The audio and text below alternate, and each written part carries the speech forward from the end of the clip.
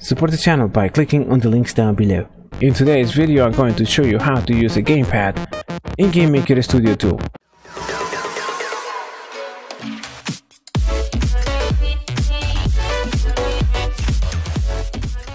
What's up guys, welcome back to another video. My name is Sparkman, so let me show you something. This here is my gamepad. I use this for gaming. Here are the buttons, they all work fine. So guys, my voice is not back yet, so I'm going to keep this short. Okay, so this should work for any gamepad. So let me close this here.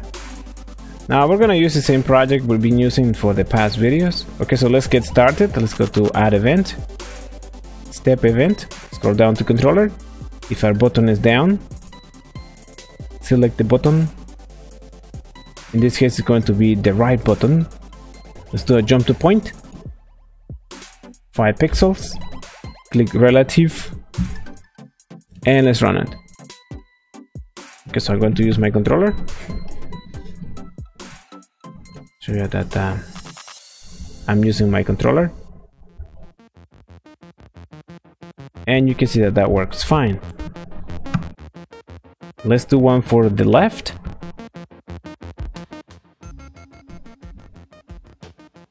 Jump to point, select left, and let's do minus 5 pixels. Check relative, and that works fine. So now we can probably just scale, -1 for the left. Oops, did that backwards.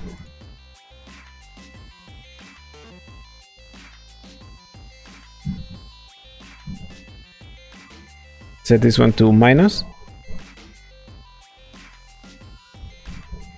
and that works fine. Wow, so easy.